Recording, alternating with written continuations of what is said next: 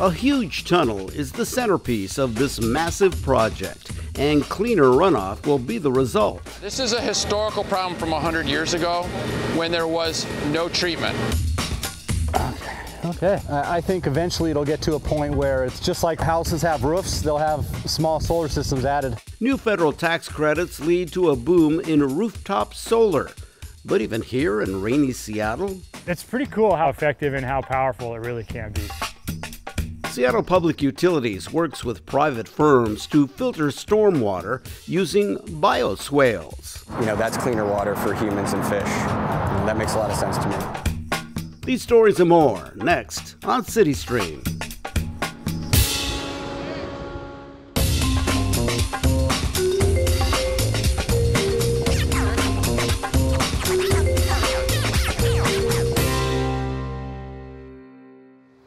I'm Enrique Cerna. Welcome to CityStream from Discovery Park. We're here surrounded by nature's beauty to celebrate Earth Day coming up on April 22nd. Since 1970, Earth Day has focused attention on the importance of environmental conservation and sustainability. It's also raised awareness and inspired changes leading to a healthier planet.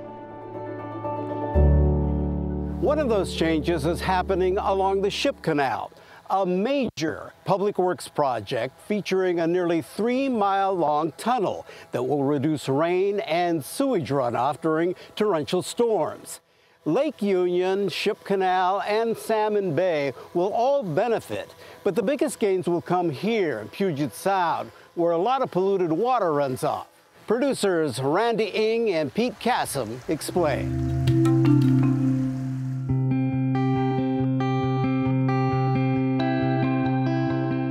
We're swimming in the water, we're paddleboarding on the water, we're boating on the water, and coming in contact with the water, it's important for it to be healthy.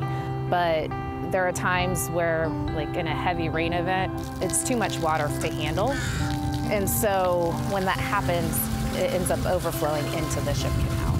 Almost half of the amount of combined sewer overflows that enter our local waterways in all of Seattle are occurring in the Ship Canal. It's not the treatment plant that's the problem, it's actually just there's just too much water in the tunnels and the collection pipes. And basically, this is a historical problem from 100 years ago when there was no treatment. So all these overflow locations, they just charge the sewage and everything right into the water bodies. We're going to remove about 75 million gallons of this sewage and stormwater from the Ship Canal every year by storing it in the tunnel, then draining the tunnel with a pump station to the West Point treatment plant. And I do have to clarify, when people hear I'm working on a tunnel, they instantly think about traffic, that we're building a tunnel to improve traffic from Ballard to Wallingford, so it's actually a water tunnel. The name of our tunnel boring machine is Mudhoney, and so many people know that Mudhoney is a grunge band from the Seattle area. We lowered Mudhoney into the Ballard shaft in the spring of 2021. It's a really huge machine. If you put all the pieces together, it would be nearly as long as 7 semi-trucks put back to back. The machine was made in Germany, and it's an international crew that operates it from countries from all over the world. There is people that can speak multiple languages. 50% coming from Latin countries. Maybe 6 years ago, I started at Mexico. So I started there this kind of tunnel with a soft material. This is my first time on tunnel like this size, and it's amazing. I'm happy to be part of this project. This is already the 3rd year they are working together.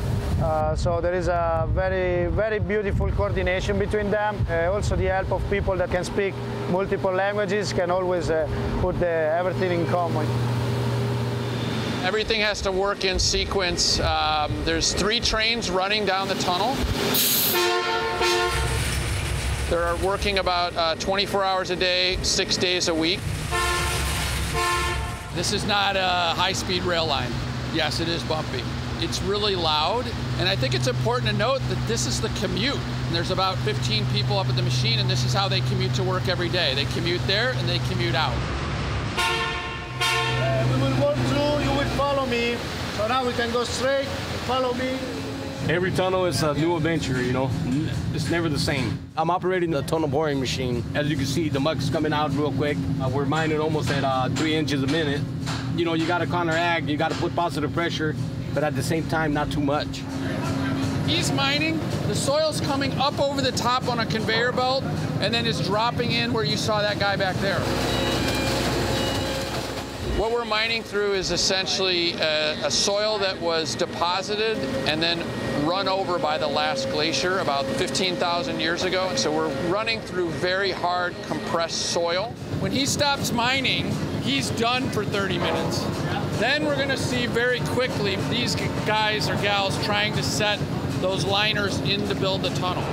To build about 5 feet of tunnel generally takes about 30 minutes if all goes well. Parts of the tunnel are underneath the roadways. Parts of our underground structures will be under the Burke-Gilman Trail. People have no idea what's underneath there. And that's part of the whole realm of utilities. If you look at utilities, you don't see them. Yeah, what we're looking at here is mud honey, our tunnel boring machine for the storage tunnel. We're super excited about this after a 22-month journey from Ballard. The machine cored into the side here right on the mark, right into our Wallingford shaft. So we're now finished with our storage tunnel. But the machine, you know, looks like it's been through a lot. It has. The red stripe is all the paint that's left from mud honey when the machine started back 22 months ago. We're basically going to be recycling most of the machine. The contractor will basically take most of the cutter head and kind of the steel piece that you see here off. Inside are lots of different pumps, an operator's room. Those will all be lifted out and actually sent back to the manufacturer in Germany to be refurbished and to use on another project. And then actually, most of the hard metal that you see here will actually be melted down locally and reused for other purposes. We did all this work during COVID. We did it as a team. We have a great contractor. The Lane Construction Company has been great to work with. It's been really amazing to see everyone working together. When we're working at these shafts, we're here for years. And we really appreciate people's patience. The benefits that we'll see from this project are going to be long-lasting. It's something that's being built to last at least the next 50 years. Environmental stewardship is really important to Seattle Public Utilities, so we want to improve the environmental health in our communities so that way our communities can thrive and enjoy this resource now and into the future. You always want to try to make a difference, and when you think about you're working on a project that will remove 75 million gallons of sewage and stormwater, that's something to be proud of. Remaining work on the project includes connection to the West Point treatment plant just east of us. If everything goes as planned, the entire system should be online by 2027. Yeah. Reducing carbon and their footprint, which, you know, are all positive things for customers. Next on CityStream, even with our gray skies, rooftop solar installations are on the rise. We'll take a look.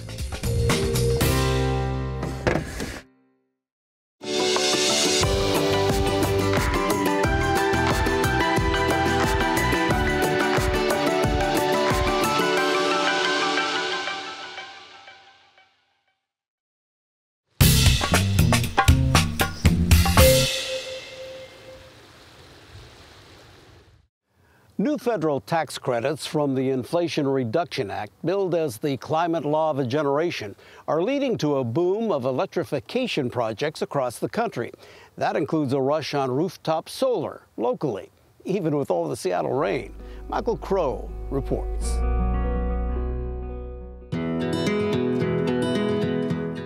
Snipping away. Mike Powell All right. handles a lot of solar panels, like a lot. 35 panels. And that's just one house, as an installer for Seattle-based Solterra. He's been busy hoisting 50-pound panels to roofs across town, one by one. And there's that. Then it's up in the air, today, high above Magnolia. You ever work with anyone that has a fear of heights? I think we all do a little bit at first. We're trying to start on that end though, right? He's worked here for a couple years now and says it doesn't ever seem to slow down, with some customers waiting several months for an install. Part of that is awareness, as more coverage of our climate crisis drives individuals to act. But it's also getting more affordable, thanks to tax credits from the Federal Inflation Reduction Act, which became law in 2022. over on the shores of Lake Washington. It's pretty cool how simple this technology is, but how effective and how powerful it really can be. Jeff Vestman with Artisan Electric has seen the policy impact firsthand. The demand stayed really strong all the way through 2023, and we saw a little bit of a dip with some seasonality here locally, but with the springtime, things are picking back up, phones are ringing, and the guys are staying busy. A good problem to have. Yes, it is. He says it works out to be about a 30% cost reduction for a home solar system like this, though the price tag is still significant for most, often 30 to 40 grand before rebates. But he usually tells customers it will pay back over about 10 to 12 years. And business is booming. They've grown 15 to 20% and have been on a hiring spree to meet demand thanks to those tax credits. And what does he hear from customers driving this decision to electrify? The climate stuff, absolutely. Reducing carbon and their footprint, you know. So there's the altruism, there's the financial payback benefit, and there's the lowering of the carbon footprint, which, you know, are all positive things for customers. Which is also what motivates Amy Carpenter, owner of Solterra. Yeah, I feel super proud of the work that me and my team are doing, and of course the excitement that our clients have. It always feels good to see someone flip the switch and go from not solar to solar. Though they do warn caution if you're considering the solar plunge. They recommend getting 3 bids just like any contractor and looking for reputable companies. The state trade group, WASIA, has a list of them online. And you look at who our members are, like you're going to know that you're working with companies who have adopted that code of ethics and stand by it year over year. President Caitlin Borstelman is also the regional sales manager for a solar distributor, Green Tech Renewables. She says the industry is hoping for more workforce development like electricians, hanging on to net metering policies in Washington, and education for home and business owners. And yes, solar works even with our notoriously gray skies. Solar in general is on a really positive upward trajectory nationally, and locally we've been having actually a pretty healthy, strong market locally relative to the rest of the national market for a couple of years now. A lot of that she attributes to educated customers taking advantage of tax credits, grants, and other assistance. The Department of Energy says there's now over 1 million solar installations around the U.S. and cites a study showing solar increased home value by an average of 15 grand. It is a big incentive, having that tax credit. Back in Magnolia, work is wrapping up, and homeowner Glenn Thomas is excited to show his kids the new panels. It's been remarkably easy because you kind of like have concerns about putting holes in the roof and doing panel replacements, which I did as part of this project. It's not too bad so far. Okay. And Mike Powell is still up on the roof. That's a wrap, man. Glad to be doing work that matters. It's nice to do some things that we know are good for something. You know, trying to help the energy and the environment and all of those things. Harnessing the power of the sun, one roof at a time. I think eventually it'll get to a point where it's just like houses have roofs, they'll have small solar systems added just to help the grid. Industries Association has that list of members online. For more information, go to this website, waseia.org, and go to the Solar 101 tab at the top of the page, and then click Find an Installer. The theme of Earth Day 2024 is Planet versus Plastics. The goal is a 60% reduction in plastic production by the year 2040. And while plastics are a huge problem, so is the sheer amount of waste that ends up in landfills. One nonprofit is working to change that by helping Seattleites turn trash into treasure. Producers Kathy Tui and Valerie Vaza explain.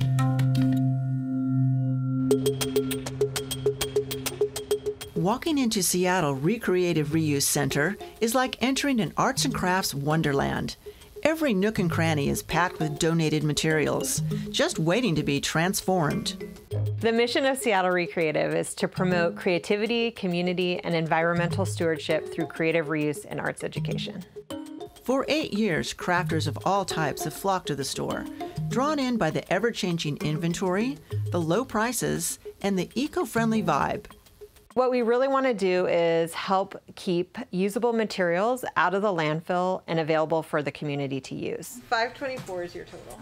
We do that by having our retail art thrift store here in Greenwood. We also have a whole arts programming wing where we do after-school arts, we do camps and classes, all of those sorts of things. Besides the traditional arts and crafts supplies like yarn, fabric, paint. This is 8 yards of fabric, $3 a yard. They offer non-traditional art supplies like mattress springs, pill bottles, and whatever this is. We have a couple of programs for free supplies. One is our free for Black, Indigenous, or artists of color. And then we also do that same type of program for public school teachers, where teachers can come in and shop certain materials for free once a month. First grade teacher Win York Jones uses the program to find supplies for class science projects. These are going to be amazing. Look at all these. How many do you need? About 200. The Free for Teachers program is really great. It allows me to come in and get things for my classroom that, I would normally have to pay for myself. So it's amazing. Local artists come here searching for unusual supplies and inspiration to bring their work to the next level. A lot of my work is already like mixed media and scrappy, so this is like really convenient for me. I am making puppets. I have a puppet studio in Georgetown. I love how it's folded. I know, gives you an idea, doesn't it? Frequent shoppers Wendy James and Nicola Beeson are mixed media artists who are always on the hunt for just the right piece to finish a project. This came from here. This was a rubber stamp that some artist made, donated, and then we find it and we're like, hey, I can put that in something. I've been coming to Seattle Recreative since at least 2017. Mostly I look for odds and ends and strange antiques or things from another time, just things that inspire me. Visiting Nicola's art studio, you can't help but be delighted to see where these odds and ends landed. I picked these up at Seattle Recreative last week. A few different options for an assemblage piece that I'm working on now. And I really thought it needed some sort of beads or something to hang on these cool old hinges. Everyone, in addition to coming in to shop here, should follow us on Instagram or Facebook, because we often will post the latest things or very popular items or particularly interesting items. Sometimes you might not find what you're looking for, but you'll find something else. So you always find something. Yeah. Hi there. Donations keep things interesting. You never know what might come through the door. Today, it's sewing machines. So I'm just weighing the donations that just came in. We weigh the donations just because we track how much we divert from the waste stream. An average month is about 4,500 pounds of materials. That's 54,000 pounds or 27 tons a year for those who are counting. Besides benefiting the environment, creative reuse provides people a unique opportunity to think about things differently. I might have a cork, but I'm not using it to stop a bottle. I'm using that cork for something else, right? I think kids are really good at looking at a cork and saying, oh, it's a person, it's a rocket ship, or whatever it is. And I think adults are able to do that too. They just, need a little bit more encouragement. One of the things that I love the most is when a customer shopping hears another customer ask a question and then offers their own solution. All these connections help, again, build community and allow people to connect with each other about something they love too, right? Making things. We have great staff. We have amazing volunteers. Here, you want to see a great drawer that a volunteer organized today? We have built something really awesome. And I love that we keep good stuff out of the landfill too. I like that we do that piece as well.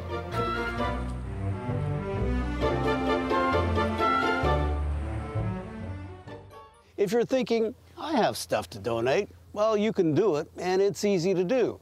Just head to this website, seattlerecreative.org, and see what they accept. Then email them for an appointment.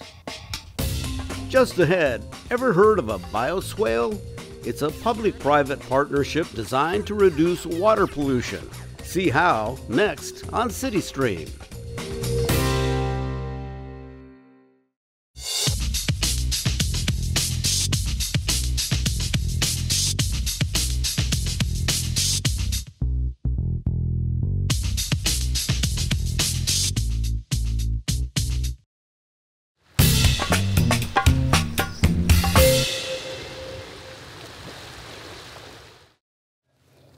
Welcome back to CityStream from Discovery Park. As Earth Day nears, we're reminded just how vital it is to protect our water supply. In Seattle, private developers are working with the city to create bioswales. What's a bioswale, you ask?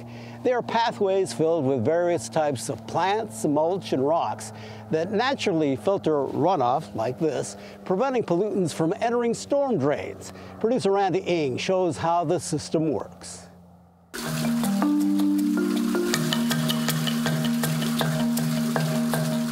The stormwater that we're putting in the lake is contributing all sorts of bad things. And so if we can improve the water quality with new construction of a project, it seems like it's a win-win for everybody.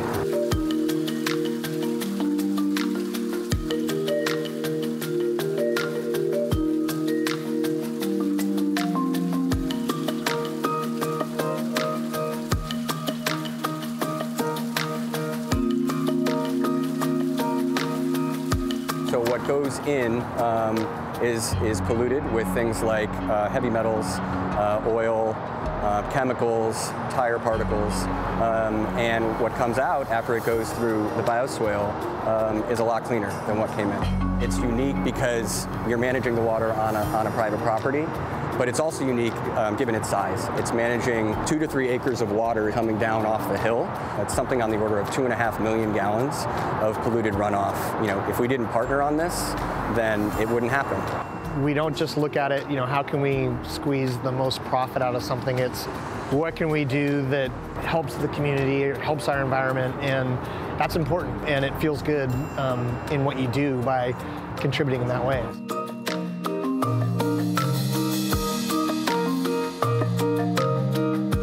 The fact of the matter, it was going into the lake in the first place. And fortunately, we found like-minded people at SPU. You couldn't do it if you didn't have that teamwork with everyone thinking and saying this is a good thing and the right thing to do.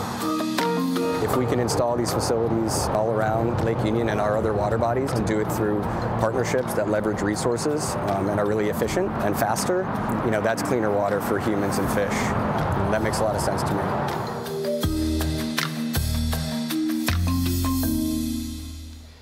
Finally, we want to take a moment to remember our friend and my best friend, Matt Chan, longtime television producer, community activist, political advisor, and co-host of the podcast Chino y Chicano.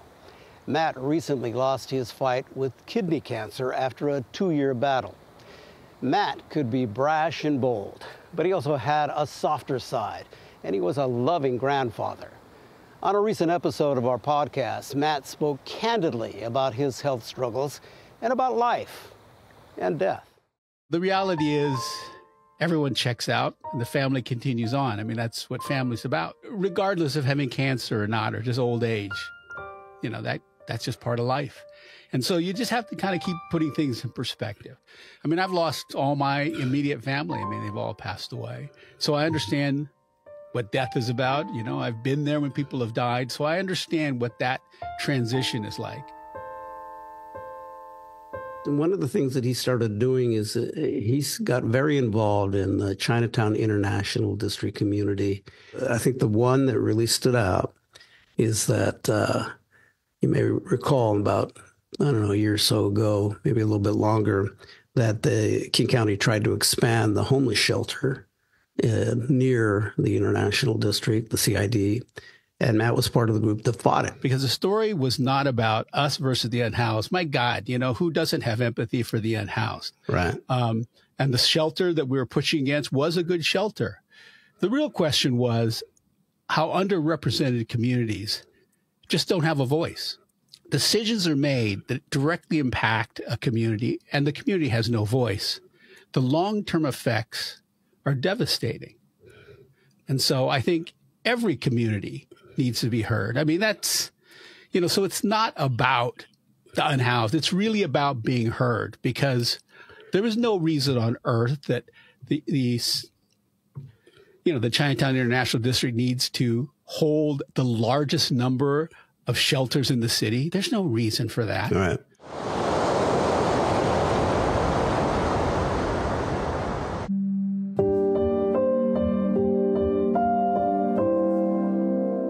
There's nothing more universally Asian than a steaming bowl of rice. Matt used his storytelling skills to help community organizations with their fundraising. He also produced videos for candidates of color, such as State Senator Joe Nguyen, Key County Council member Gurmai Zahalai, Seattle City Council member Tanya Wu, as well as Port of Seattle Commissioners Sam Cho, Toshiko Hasagawa, and Hamdi Mohammed. Matt, cancer may have taken you from this life, but, thing is, you're always going to be with me in spirit. The future is uncertain, but the future is always uncertain. People don't realize it. The future's nothing is promised to you. Right. I just have a little more certainty about the finality of things. I mean, I know that, things will end sooner than I would like, but I need to be okay with how my life has gone. And I think it's, there's no regrets.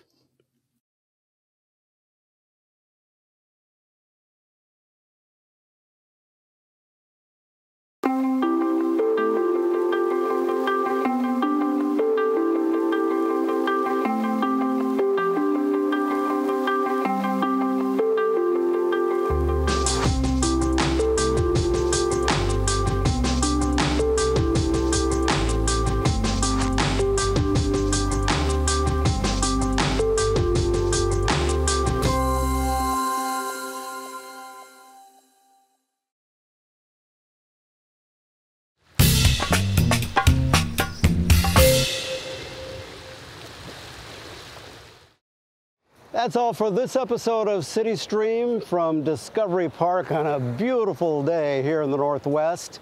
We thank you for joining us. If you'd like to see more of the Seattle Channel programming, just go to our website, seattlechannel.org, and click on Feature Shows. I'm Enrique Cerna. Thank you for joining us.